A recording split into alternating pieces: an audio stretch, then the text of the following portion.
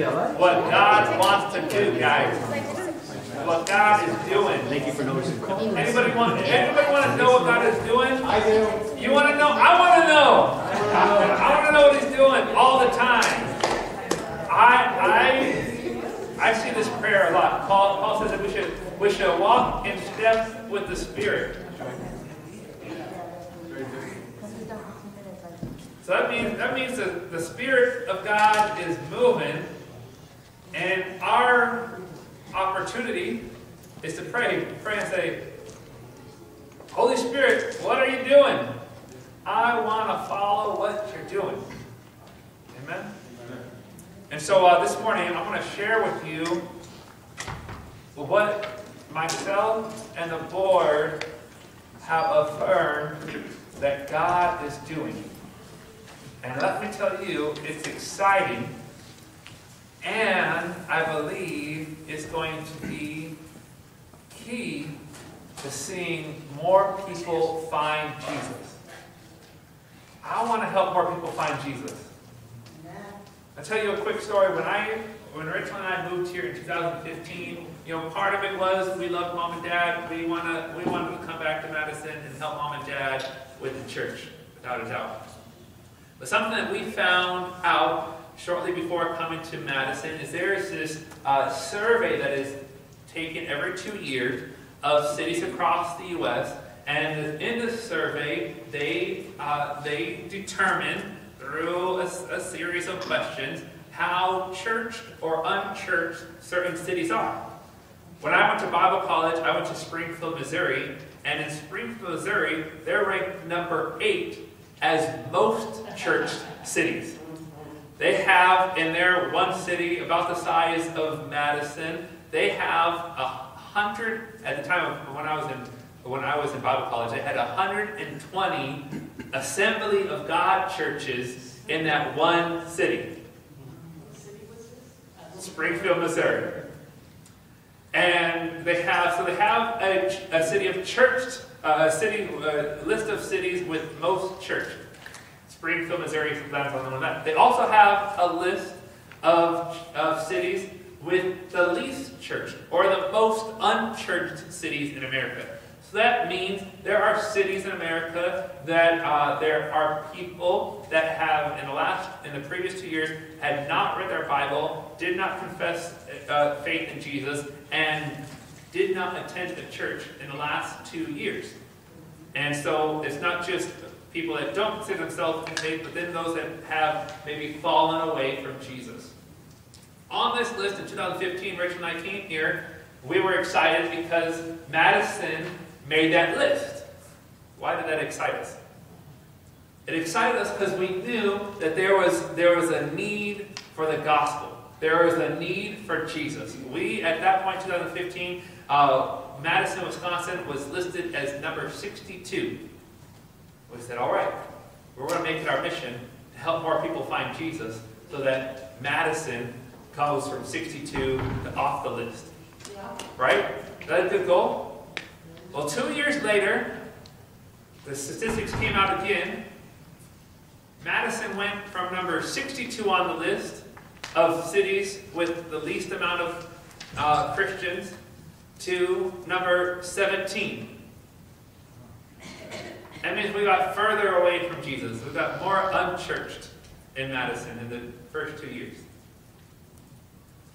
Last year, the numbers came out again, 2019, and now Madison ranks number 9 in all of the cities in the U.S. as the 9th most least churched city. So what does it tell me as a pastor? What does it tell you as fellow believers? There's some work to be done. There's some work to be done. There's people in Madison that need to hear about Jesus. There are churches in Madison that need to be strengthened so that more people can find Jesus. And so today I want to tell you a little bit about, or show you, tell you, teach you, all of the above, what God is doing in Cap City Church so that more people can find Jesus. You guys remember in January I spoke a little bit of vision. And so let's turn to 2 Corinthians chapter 5 this morning, because I want to remind you what God was doing. And as the advisory board would tell you, this is something I've been saying since November-ish, that God is preparing us to walk by faith and not by sight. So let's read again 2 Corinthians chapter 5, and I want to look at verse 6. And remember, right before verse 6, Paul encourages the believers that are facing persecution. He tells them that there is a heavenly dwelling place that has been promised to you. Basically, Paul was saying, your faith secures a future in heaven. Because you have faith in Jesus, you have a future in heaven. And so he said, as a result of your security, your future being secure, this is what Paul says. As a result, because we have a future that is secure, he says this, verse 6. So we are always of good courage. We know that while we are at home in the body, we are away from the Lord. For we walk by faith and not by sight. Yes, we are of good courage, and we would rather be away from the body and at home with the Lord. So what does Paul say here? Paul says we need to be people who have good courage, that live for Jesus. We're to walk by faith and not by sight. Not what people are saying around us. We are to walk, to look ahead, and to walk by faith. Live courageously. And that morning that I began to preach that sermon, I had prepared this beautiful ending to the sermon. I was like, I want to encourage the church that we should be courageous. We should show up early on Sunday. We should be greeters. We should be children's workers. We should build the church. The church should get stronger because, you know what? We're going to walk by faith and not by sight. We're going to be courageous and serve. That's how I wanted to end the message. Amen. But you guys remember how I ended the message? In the middle of that sermon, God was convicting me. I was struggling. Even as I wrote the notes for the sermon, I was struggling because I knew that there was a greater purpose why Paul wrote that verse. Now, as a pastor, as Andrew, hey, I would love for you to greet on Sunday mornings, serve in kids ministry, and help Austin out back there in the tech booth. But that's not what the full passage said. The full passage says we should live courageously, we should walk by faith and not by sight, we should be courageous, and then it says, because you are Christ's ambassadors. It's not only about what we do on Sunday morning when we gather, but he says Christ's love compels us to go and share the good news of Jesus with other people. So what was Paul saying? It's about lost people being found. Yes. And I told you guys that Sunday, I had no idea what God was planning, what steps of faith God was planning for us to take. But I wanted to let you know today, God has begun. Shortly after I preached that sermon, God began to show me, Rachel, and the advisory board what plan God has for us, what step of faith God was asking us to take. And so this morning, I wanted to tell you a little bit more about that in an official way. Like I said, today is a business meeting, so not only will we be able to hear the vision that God has given us, but also we're going to make an official decision as a church to say with one voice, yes, God, we will do as you have said. So, a little backstory for me as a church. We have said for many years, our goal in Madison is to help more people find Jesus. We want to see our missional communities increase and multiply And then as our missional communities increase and multiply, we would be able to plant churches in different neighborhoods across the city. We thought, hey, if we can get 10 missional communities on the far west side and 10 missional communities here in this area of the city, we could plant another church, start a church on the west side. And we have a little map of the city. We kind of know different parts of the city. Monona, south side, east side. We could have a Catholic City church east side. We could have another church on the in Verona where it's growing, right? And we've had this dream and had this vision, and we knew. And when I became lead pastor, I said, all right, I've got a 5-year plan of how we're going to multiply missional communities and eventually get to the point where we're going to multiply and see churches planted and more people find Jesus. Last year was awesome. We started seeing God working in the church. And in December, there was a moment that happened that was significant in what God began to show us as the next step for us as a church. In December, you guys may not know, or some of you may not know this, but Levi and Morgan Koistra, they were the missionaries for Chi Alpha UW here in Madison. They came. God has blessed their ministry. They run like 200 students. God, they're seeing people baptized, and not only in Chi Alpha on the campus, but then they planted a new church, new culture with some other ministers in town. And they started a church downtown in Club Litchwood, and they're seeing people come to Jesus. And God called Levi and Morgan Koistra in the first week of December, called them to Michigan. They left Chi Alpha, they left the church plant to go and take a position in Michigan. And it left this church plant with a young leader. And at the same time, the same week that I found about that, we also found out that Amy was heading back to Zimbabwe. So here's two different ministries. They have a lot of worship culture there, and Amy was leaving. I said, all right, I'm going to meet with this young leader, and my plan was to say, hey, whatever you need, we want to help you. And so we went for coffee and said, hey, Cap City Church exists to help more people find Jesus, and we see you. We see that your leader has left. Whatever you need, we want to help you. And I had a discussion with her at Crescendo, the new leader there. And she responded back with gratefulness. Hey, the Cap City Church has always been a church that's been generous and helping and caring. And when we finished the conversation, I knew this. One, I had just told somebody, I want to help you with whatever you need. And secondly, I knew in my heart, I don't know if they have anything to offer. I was like, we're not quite ready to be at that stage where we're helping plant another church. And so I told her, I said, there's a really good friend of mine, his name's Ryan Goldhazy, and he pastors a church in Sun Prairie called Focus Church. They have a strong ministry. In the last 3 years, they've seen 143 people come to Christ. Last year alone, it was 68 people came and made decisions for Jesus. They've been seeing their kids' ministry expand, and the community enjoy them.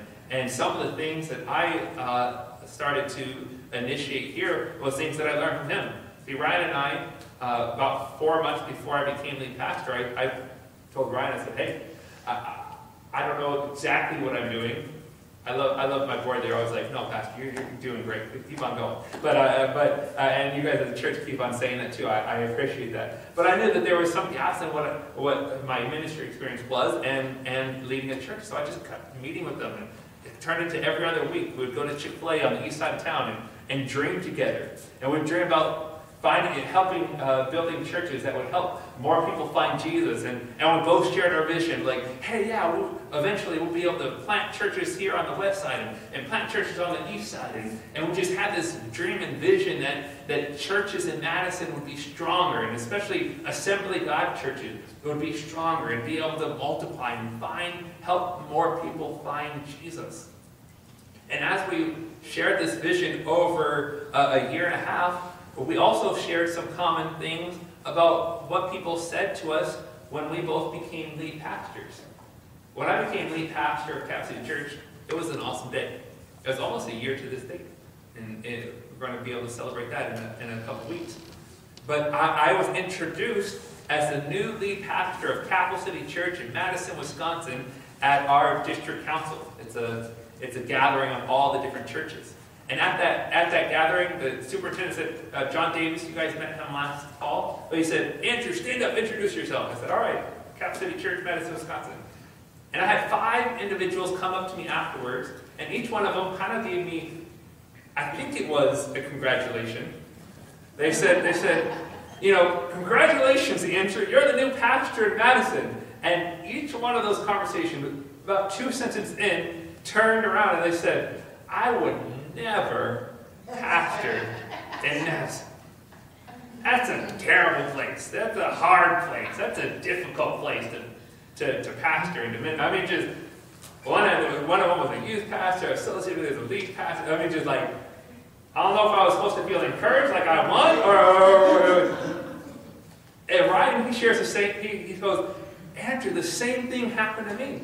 I was introduced a new lead pastor at Sun Prairie, and people asked him, well, who duped you into going to Sun Prairie? And so we both had this thing, man, we're in a city, in an area that needs Jesus, top 9 now in all of the U.S. as cities that are far from God. And we both had this, like, slap in the face. Oh, we could never go there. Like, good luck.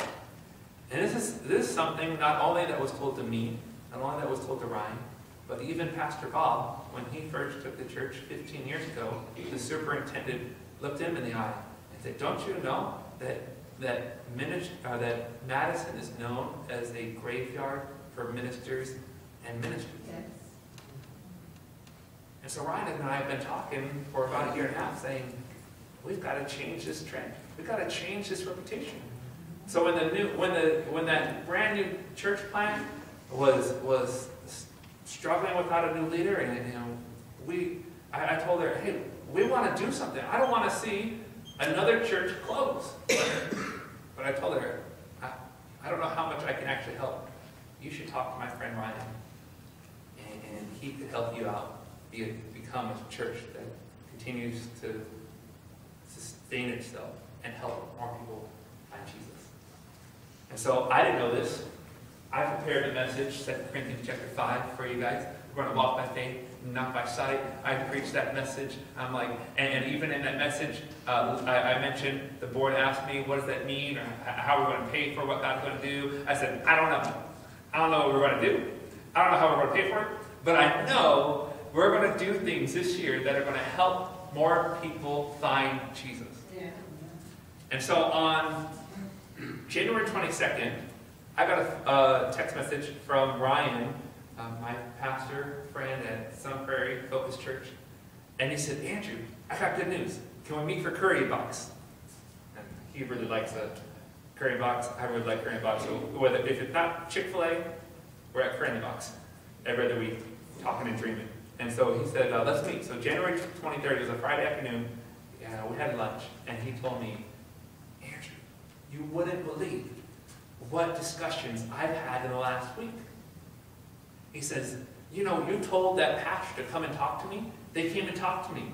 And we're in discussions about becoming a parent church, adopting the downtown campus and helping them build stronger systems and help more people find Jesus downtown. And I was really encouraged. I was like, awesome. And then he told me a little bit more. He says, and another pastor called me from another small town outside of the Madison area, and he asked me, hey, would Focus Church consider parenting my church, helping us become a stronger church that help more people find Jesus? And Ryan was getting excited as he's sharing with me. We're eating our curry in the box. And I responded to him in this way. One, I was super excited. Like, that's awesome. This is what we're dreaming. This is what we're talking about. Like more churches, adopting churches and strengthening churches. And yes, the churches in Madison need to be stronger so more people can find Jesus. We can reverse this trend. And then my second sentence came out. And I said with all honesty, I said, man, Ryan, I would love to sit in your seat. I dream about this. I dream about being in a spot where we can start adopting more churches and helping more churches and strengthening more ministers so that more people can find Jesus.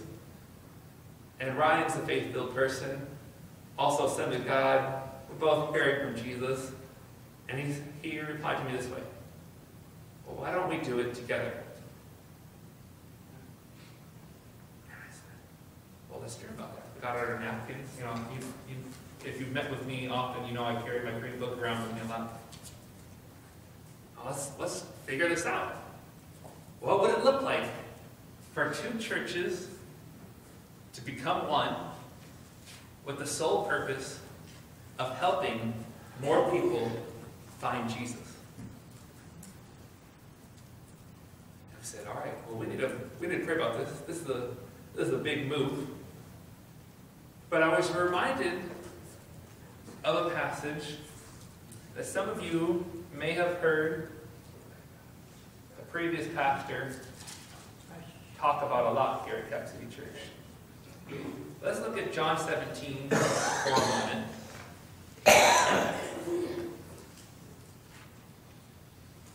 And this is the beautiful prayer that Jesus prayed. And he prayed this prayer for every believer. He prayed this prayer even for every future believer. And in John chapter 17, Jesus prays a prayer of unity. In John 17, verse 20, it says this, I don't ask for these things only. Let's talk about people being sanctified, coming to Christ, being holy. Because I don't pray for that only. I also pray for those who will believe in me through the word of the believers, that they may all be one, just as you, Father, are in me, and I in you, that they also may be in us, so that the world may believe that you have sent me. And this is what the dream became a vision, became a prayer point, became a fasting point, became a decision for the board to make, is that God began to reveal the step of faith that we are to take is to become one church with Focus Church Sun Prairie, so that more people can find Jesus. We've decided, just as Jesus desired for us to be one, that we would be stronger together, that we would make a greater impact for the kingdom, that our combined resources would increase our ability to do ministry, that the leadership would be strengthened as two boards come together as one to advance the kingdom here in Madison, that this trend that we've been seeing over the last 4 years or more in Madison would begin to be reversed, that the church of God was actually meant to be effective and healthy and not just exist. And so today, I wanted to share with you guys as a church what God has revealed to me and Rachel through prayer and fasting, through Ryan and his wife, Shalee, through our advisory board over the last few weeks, through the church the board at Focus Church, is that God is leading us to become one church in two locations with a main focus to help more people find Jesus. So I want to take this moment. I'm going to invite Linda for a moment. She doesn't have to stand. She could, maybe we'll come up, sit on the stage together. And I wanted her to share some of the things that God was showing to her, or telling to her, as she prayed about, God, do we need to become one church, Focus Church, in two locations with the main purpose of helping more people find Jesus? And then I'm going to put Angel on the spot because I emailed it, but I didn't confirm it with him. And Angel's going to share what God has begun to show him and confirm in his heart. But as today, the advisory board and myself and Rachel have affirmed that God is in this, and that God is asking this next step, this next season, to be one church in two locations with the main purpose to help more people find Jesus. So, Linda, would you come for a moment and just share, in brief, what is God, in brief, I added that on purpose. Do you want to stand or want to sit? Oh, I'll sit. Okay. And what has God been, as you've been praying about this, what has God been speaking to you? Well, pardon my voice. I have to go back to that Exodus scripture because when God gave me that word that particular day about the people saying we're going to do everything that God shows us to do, and they said that with one voice. And I think that's what Pastor is trying to tell us today, that we don't want to be half of us, thinking one thing and half of us thinking another thing. And it's all right to have an opinion. But I was rereading Exodus 5, and I just had this thought, because that scripture that says they told Moses they would do, actually they were telling God that everything that God had said, with one voice, they said, that's what we're going to do. And if you read on just a couple of other verses under that, they say it again. They say, not only are we going to do it, meaning being obedient, then, and I think it's in those 2 verses after that, they talk about all that God has said, we're going to be obedient to do it. And I kind of wondered about that. And I thought, gosh, would Moses, would he have been able to continue hearing from God if he had had a lot of dissension, and if the people had said, no, we're not going to do that, right? But that's not what happened. And I think anytime you can get a bunch of people to agree on anything, you're doing something good, right? And so that's one thing I've been pondering, is that ability to be obedient, because the Bible says obedience is better than sacrifice.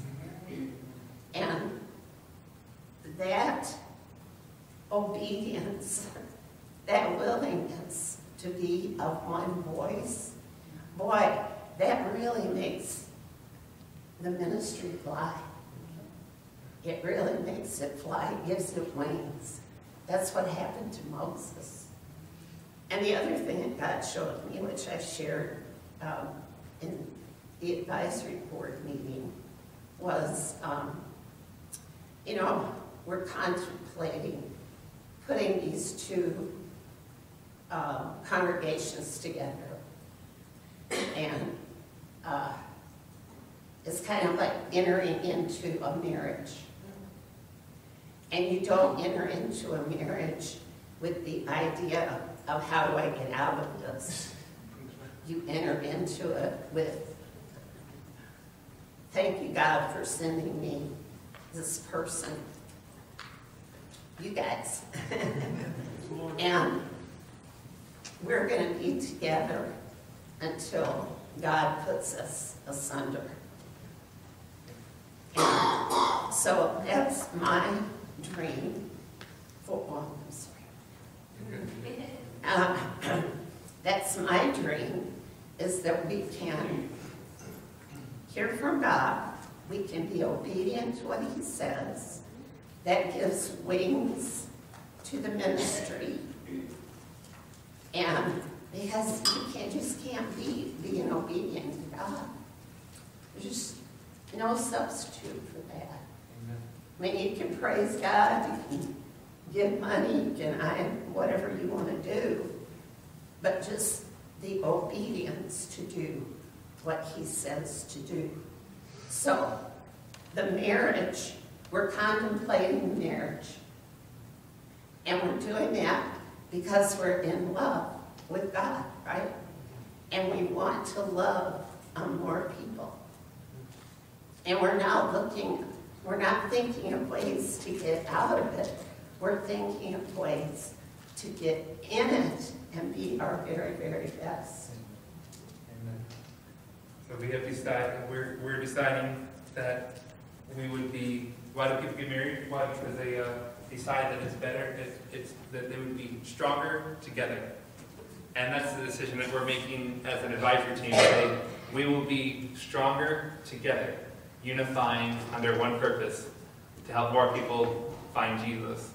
So, Angel, would you mind coming for a moment and sharing, as you've prayed, what have you wrestled with God with, and what did He speak to you?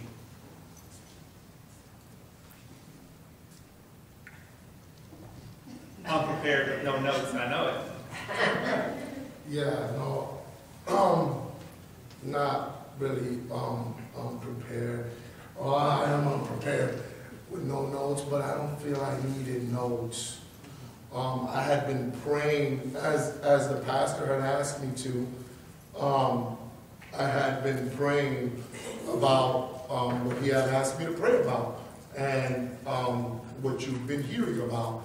And I was consistent in praying about this, and the Lord spoke to me, and I think in a nutshell, to keep it brief, what He told me during this whole time was,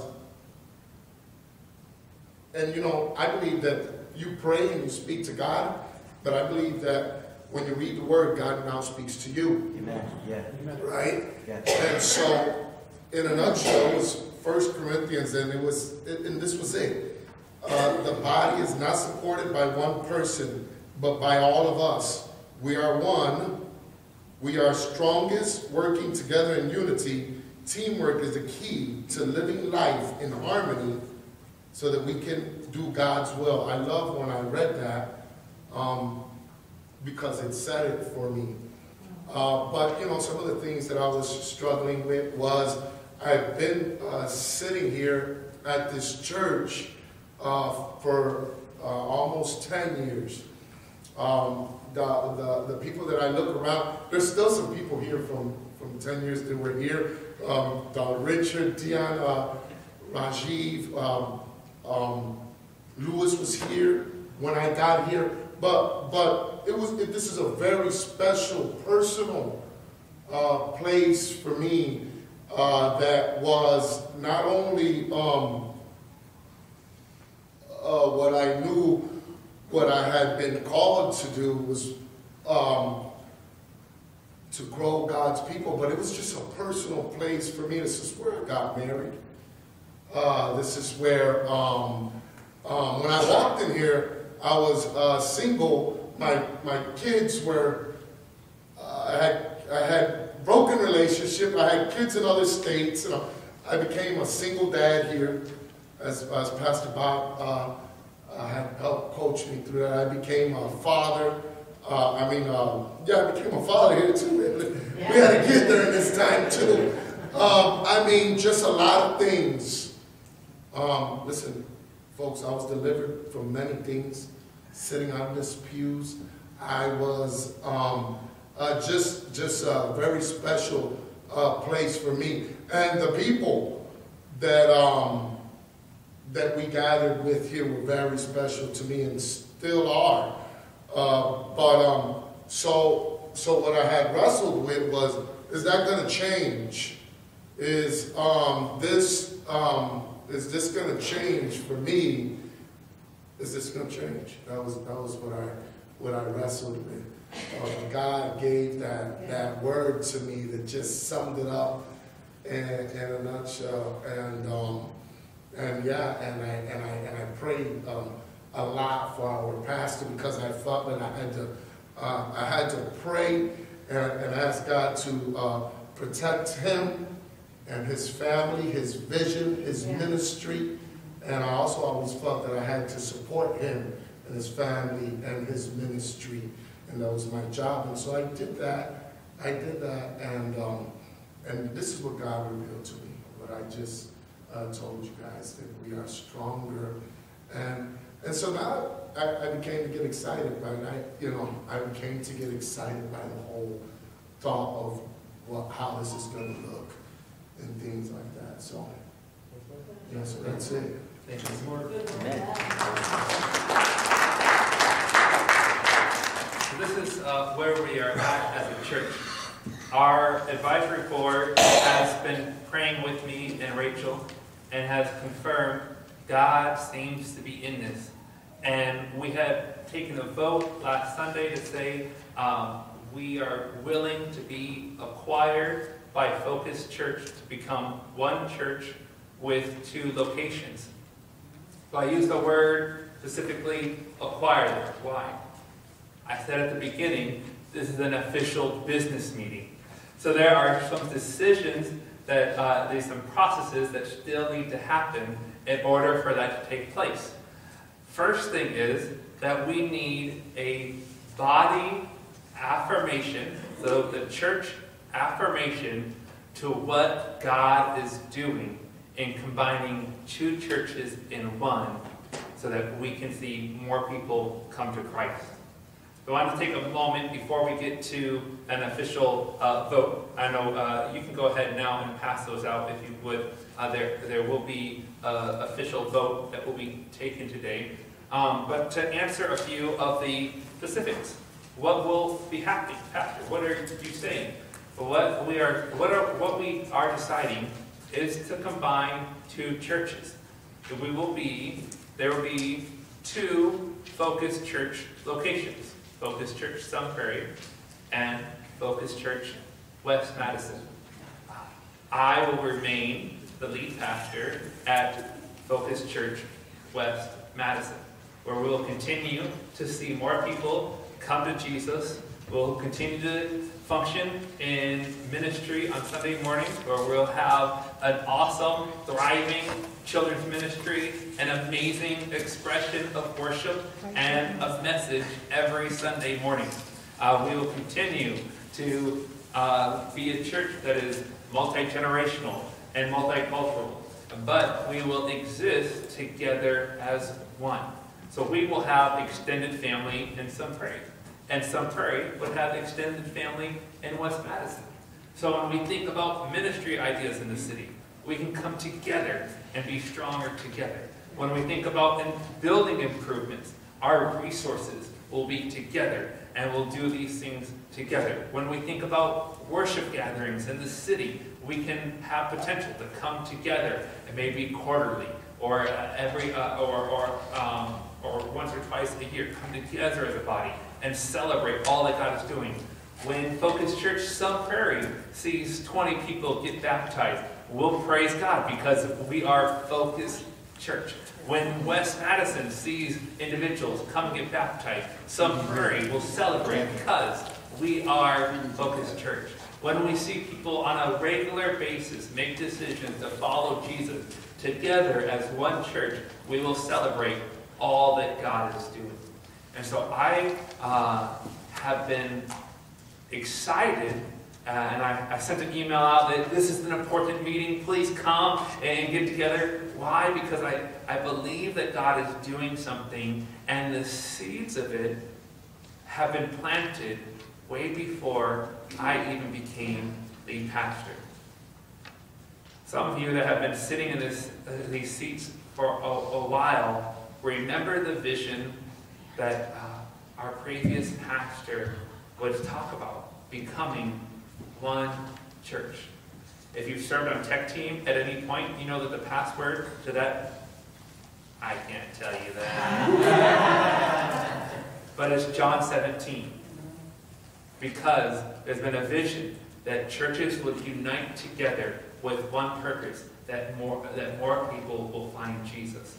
If you know the password to the Wi-Fi in our church for the last, I don't know how many years, has been one church. Why? Because the seeds of this vision, the seeds of this step of faith that God is asking us to take at this moment have been planted way before this date ever came to pass. And so God is doing something that I dreamed would be a year 5 kind of step. We'll start adopting other congregations. We'll start planting churches. We'll see increase in our missional communities. But God has said, for such a time as this, I am joining 2 churches to become one so that more people would find Jesus. And so today, if I can get one of those sheets of paper, before we take an official vote, the way that I worded it was purposeful this morning. The question that I'm asking is this. Do we believe God is expanding our vision, and we affirm the advisory board's decision to be acquired by Focus Church and become one church in 2 locations?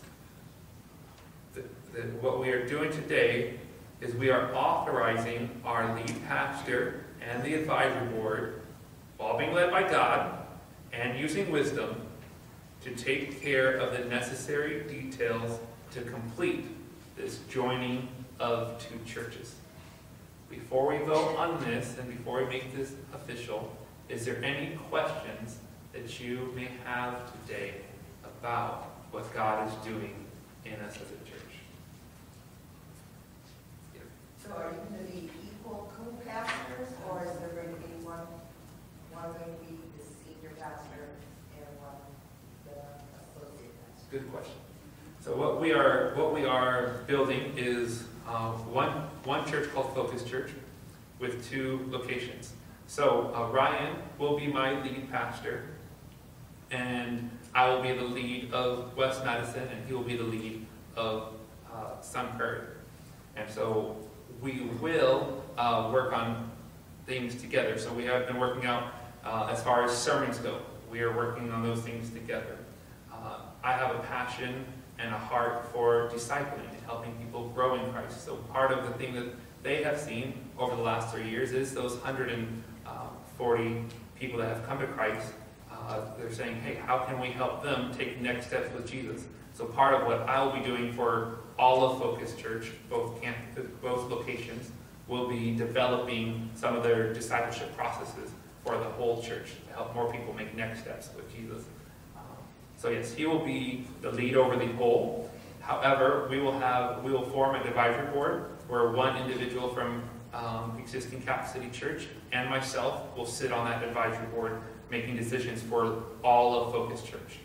So we'll make decisions together on all of Focus Church, and then I will have specific continual pastoral duties here in West Madison, and he will have specific pastoral duties for Sun Prairie location.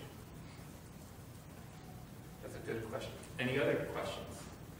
Will we be changing our name to Focus Church? Correct. So we will, as a marriage, right? When we enter into marriage, we become one. And so we will change our name from Cap City Church to Focus Church West Madison. And so that will be an official step that we make as we get closer to that. What I'm asking today for is we're affirming what the board has decided, because there's some legal things in changing names and becoming 2 nonprofits, becoming one nonprofit under the Focus Church name. But that will enable financial resources to come together, leadership decisions to come together, and for all of us to be one church, just 2 separate locations. So we could go to the Sun Prairie one sometime? Hey, you could visit some church. Maybe A little closer, huh? We eventually, no, yeah. At least that's not we do have plans to do some things together. And so yeah, for instance, we have encounter nights here on Friday night. They have a once a month worship and prayer night also. So there's potential to do that every once in a while together. Baptisms, it would be really neat if maybe middle of summer we could meet at the lake and have all the Focus Church baptisms, celebrate what's God doing in the summertime. So there will be some opportunity to do that. But for now, no, we are remaining West Madison and Sun Prairie locations so that we can continue to develop who we are as a church as well, building teams. We will need the body, the church, to say, yeah, we're in this, we're doing these things together. So in my business classes, they always said starting a business together is putting more effort than getting married. Good. And this is a business decision, so what do you see as the cons to doing this? So right now, some of the things that we are talking about, benefits, we're seeing a lot of those things. There's 2 steps that I'll be taking this week. One of them is talking with an attorney. And then the second one is that we have to do what is called a MOU, Memorandum of Understanding. So in that, we'll be going through all of the details of what it will look like, all the official decisions. The benefits, again, ministry together, again, it's the finances together, it's all of these things becoming stronger. Some of the things on the other side of that, or the things that we're aware of, is, as I mentioned, they focus a ton on helping more people find Jesus. I'm like, yes! Now the second part of that is adding our discipleship DNA into Focus Church. Yes. And so it's not, so I wouldn't say, to me, it isn't or you said it correctly, a risk. So it's the things that, okay, I'm aware of, we're adopting who they are. So we're saying Focus Church, we're becoming Focus Church. And then my DNA is going to be added into what they do as a church. So there's some risk involved in that. Yeah, there will be some changes to order of service. So there will be some things that we have to get used to. However, so we say calling it a risk on one side of it is like, okay, there's a risk because we will be changing things. However, there are continued dreams that I've had. So Kurt and I have talked for a while saying, hey, we want to have communion every single Sunday. Why have we not had communion every single Sunday? The reason why is because I don't have the time on Sunday morning to do it myself. So the risk on a lot of these things is going to be, it's going to require us as a body to step up to what God is asking us to do. Focus Church does communion every single Sunday. I was like, well, I didn't know that until after we started having discussion. I was like, yes! We have to do that. That'll be part of our commitment, right? They end every service, they have prayer time. I said, yes! We've always wanted to have a prayer team. Okay, everyone is going to force us, it's going to require us to organize a prayer team, right? They have a time of response every Sunday where they write down what God is saying on Sunday. Yes! We've always wanted to do some of these elements some of the elements of who Focus Church is are things that we wanted to do, but it's going to be risky because it's going to require us to say, I'm willing to do it. I'm willing to come early. I'm willing to set these things up. And so a lot of the vision, because we're both Assembly of God churches, and because we both have the vision of helping more people find Jesus, there is far more similarities than there are differences. So the risks are very minimal. On their side, they're taking more risks than what we are financially. So their board had to make the decision, okay, their giving income is only $7,300 a month. That doesn't cover their monthly liabilities. There is a risk there on Focus Church side to saying, hey, we're adopting a church. We're acquiring their debt. We're acquiring their building. And so a lot of on paper risk looks more on Focus Church side saying, hey, we are acquiring a church that has met all their bills and has met all their needs, but are not in a healthy financial place. So a lot of if we talk business side, I'd say a lot of the risk is on Focus Church side, receiving who we are and saying we're going to continue to pay pastor, we're going to continue to pay down the debt, they're refinancing the loan to take all of our debt with their debt. So that's how I would answer that. Any other questions?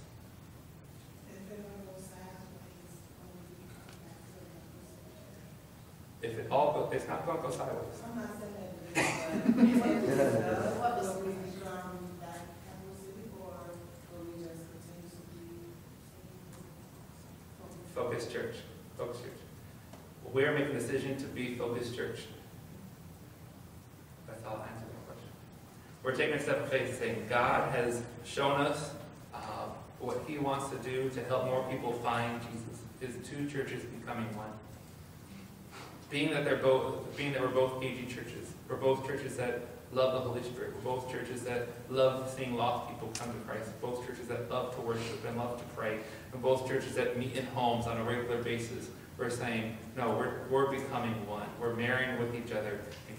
And we will never again be called Cap City Church. We will be Focus Church West Madison, and all for the glory of God and the increase of the kingdom here in Madison. So that's how I answer that question. I have a comment. Comment.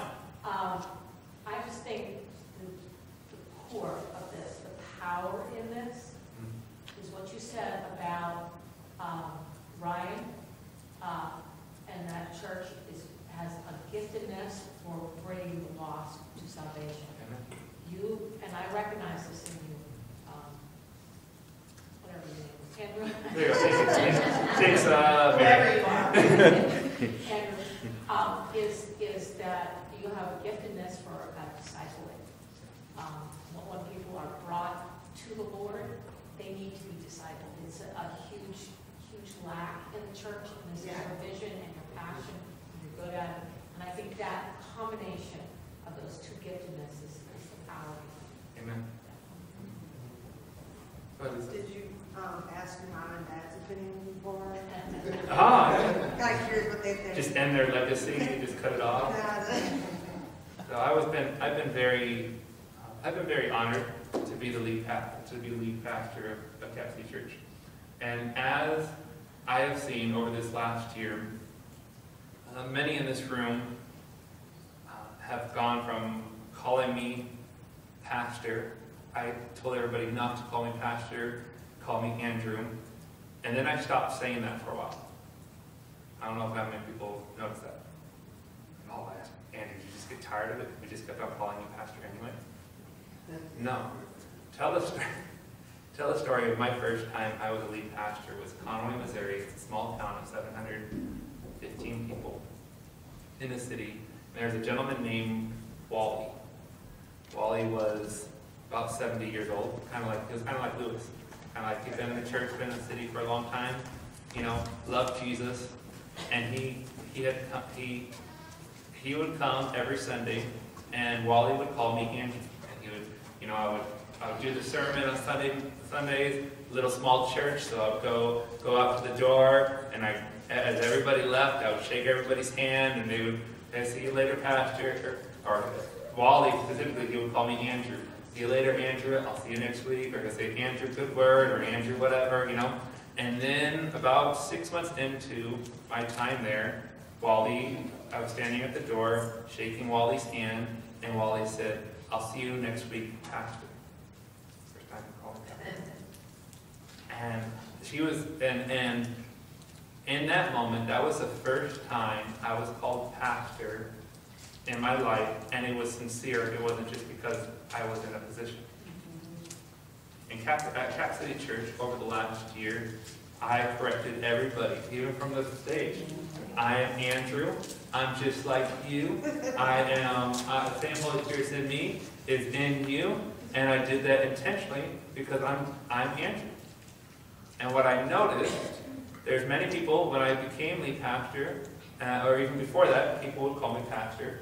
And I'm okay with that. At that time, so the reason why it bothered me was more because people called me pastor because I had a position, but not because I was their pastor. So you asked that question, Lisa, what does mom and dad think about that? During this year, I've seen that transition as people have went from calling me Andrew or calling me pastor because I have a position to calling me pastor because they view me as their pastor. I've become I believe I've become people's pastor. And so, as I've been sharing, some of you guys in this room I've met with and had coffee with, or dinner with, or just random talks with, telling you guys what the vision would be this Sunday. Why? Because